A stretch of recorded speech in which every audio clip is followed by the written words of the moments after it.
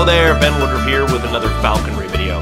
This video is part 2 of 3 videos that I'm doing to spotlight and explain falconers, accipiters, and buteos. And these are not meant to be the end-all, everything about these groups of raptors, but these are specially made to help people who are getting into falconry. Because in the United States and many other countries as well, you have to take a falconry exam in order to get a license to keep birds of prey. And one of the things you need to know, even if you don't have to get a license, you really need to know these families.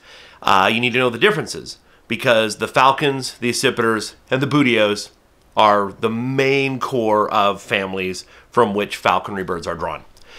My first video in that 3-part was on accipiters. This one is on buteos, the soaring hawks. Now, if you're talking about birds of prey, when you say hawk, most people have seen a hawk or a bird of prey. They may not know what it is. They might think it's a falcon. They might think it's an eagle.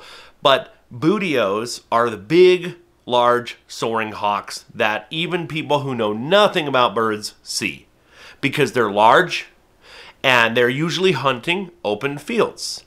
They're usually in a very prominent and visible spot, on top of a tree, on top of a telephone pole, and they're puffed up and they're enormous.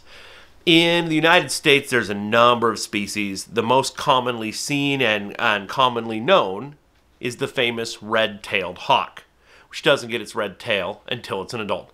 But there's many others utilized in falconry, but the red tail is the quintessential buteo. It fits every description you want to describe. If the peregrine is the quintessential falcon, then the red-tailed hawk is the quintessential buteo. But this is a worldwide audience today. You put a video on YouTube and all over the world, people can see it. And sometimes the common terms we use can be a little confusing. So the term buteo, or soaring hawk, we use this term here in the United States. We'll look at a goshawk and say, that goshawk's a hawk. We'll look at a red-tailed hawk and say, that red-tailed hawk is a hawk. A lot of people from the old world are like, what do you mean? That's a red-tailed buzzard. So this is a very important thing that needs to be brought up. True hawks are the accipiters, which were in video number 1. The soaring hawks, the buteos, the rest of the world calls them buzzards. But in the United States, the term buzzard has come to falsely and wrongly be used to mean vultures. For example, a turkey vulture, I've heard people say, oh, look, there's a turkey buzzard, boys. Well, no, it's not a buzzard. A buzzard is a buteo. I don't know how this misunderstanding happened, but I've got a pretty good guess. Most of the European colonists who came to America were common folk looking for a new life. There wasn't a whole lot of gentry class coming over who were like, yes, I'm part of the aristocracy and I know my falconry birds.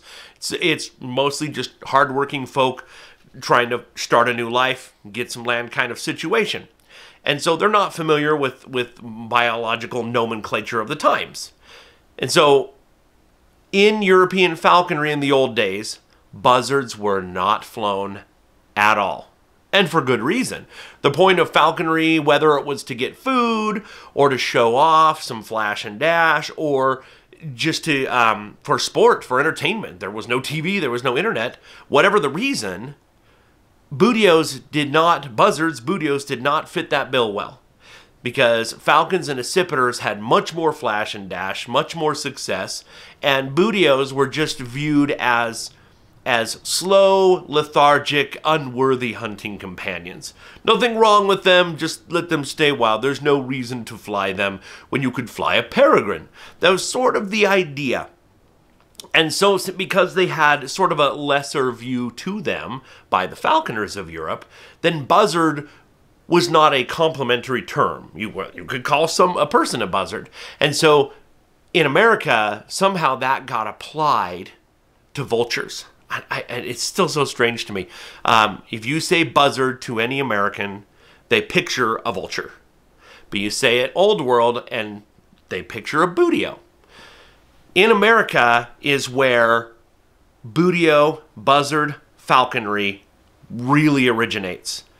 A long time ago, back in the day, Over in Asia, they were using a lot of accipiters and eagles. Throughout Europe, there was high emphasis on fancy falcons. And of course, the Middle East, pioneering falconry with sakers and peregrines. Most parts of the world, old world, were pioneering falconry with every other branch of the family except for buzzards, except for Buteos. Because they had a rich history of thousands of years, no one ever thought to challenge that or attempt that. Which is a very interesting thing that happened here in the Americas. Because the United States had absolutely no falconry history to speak of, and we only knew of what was happening over in Europe, a lot of pioneers in early falconry, like the Craighead brothers, are notable. A lot of these young falconers in the early 1900s were just like trying random birds. What was available? What's near your house? There wasn't an overlay or a history of use. And in that process, attempts were made to use red-tailed hawks and other Buteos as well, like ferruginous hawks, Swainson's hawks, and things of that nature. And it turns out they actually have their place in falconry. Now, I like to explain falcons, accipiters, and Buteos in terms of vehicles, so people understand, they can instantly understand. Think of a falcon as a high-performance race car. You know, it needs special fuel, it's ridiculously fast, it's always breaking down, needs a special mechanic and special parts. That's a falcon. Think of an accipiter as the Batmobile or some weird James Bond vehicle that's like just really nutty in its abilities. And think of a Buteo, like a red-tailed hawk, as a Jeep or a truck. It's tough, it's strong, it's not as fast, it's not as agile as those other vehicles, but it's going to get you where you want to go, and it's going to get the job done well. So as far as the profile, if you're taking a falconry test and you're looking at the silhouettes, Buteos have long wings, broad wings, both. They're very good at soaring and gliding. They do have a long tail, but not disproportionately long like an accipiter. So long wings, broad wings, long tail. That's a Buteo. They're built like a cinder block. They're broad-chested. Everything about them is broad, broad, broad. Their feet are incredibly thick. The legs are thick. The toes are thick. The talons are thick. The toes are not excessively long. Most Buteos are hunting mammals. They will hunt what they need to. They'll go after birds. They'll go after, reptiles and other things. But they're primarily hunters of rodents and rabbits, which have nasty chisel teeth in front. So if you're like, I caught a prairie dog, and it turns around and like tries to chomp your toe off, the thicker your toe is and the shorter your toe is, the more likely you can withstand an injury like that without getting a toe bit off or dying of infection. So they have these sausage feet that they use. And that does translate over well into falconry. They are not as spirited or as fast as falcons or accipiters, but they are a bit more loyal, and they are much more forgiving than either of those. One of the reasons why red-tails ended up in American falconry, when the first falconry laws were going into effect in the United States, and a new apprentice falconer could only have an American kestrel or a red-tailed hawk. And that, I believe those laws were most likely made that way because those species were both incredibly common. And so you're not pulling on the population or doing anything wrong by trapping a wild red-tail.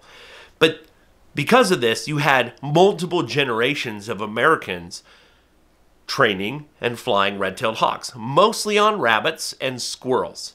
It seems in the eastern and southern United States, many people in the very dense woodlands will hunt squirrels, tree squirrels. And red-tails will crash through the trees and go after them, chase them, and have a high success rate. Cottontail rabbits are hunted everywhere.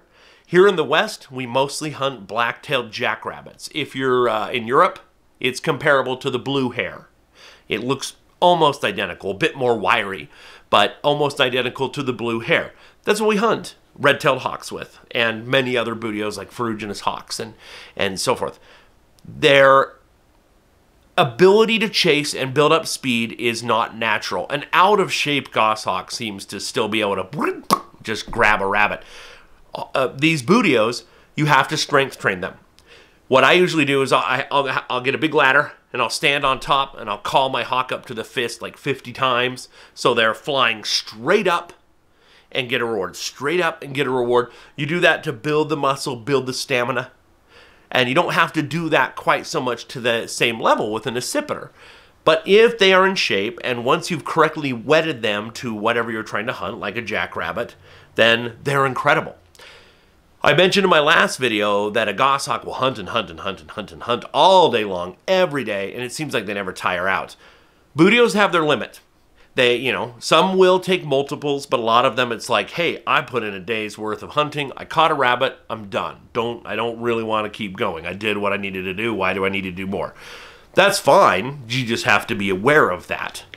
So the most important thing, again, this video is not the end-all intro to Buteos or buzzards, but it's to prepare you for a falconry exam and to help you understand. So again, remember the hallmarks of a Buteo: broad everything, huge chest, strong, built like a Jeep, built like a truck, long wings, broad wings, long tail but not too long, short, thick toes, most often found up in a tree or on a phone pole, just sitting there looking around, scanning the fields for rodents, and most often hunting rodents or some mammalian prey like rabbits or prairie dogs. That is what they're most often doing. I hope that this video gives you enough of a brief intro. If there's a point about Buteos or buzzards that I forgot to cover, ask me down in the comments down below and I'll go ahead and put it in there. And be watching for the third of these 3 videos, which will be the intro to understanding falcons in relation to accipiters and Buteos. Thank you for watching my channel. Please hit subscribe if you haven't already. And as always, happy hawking.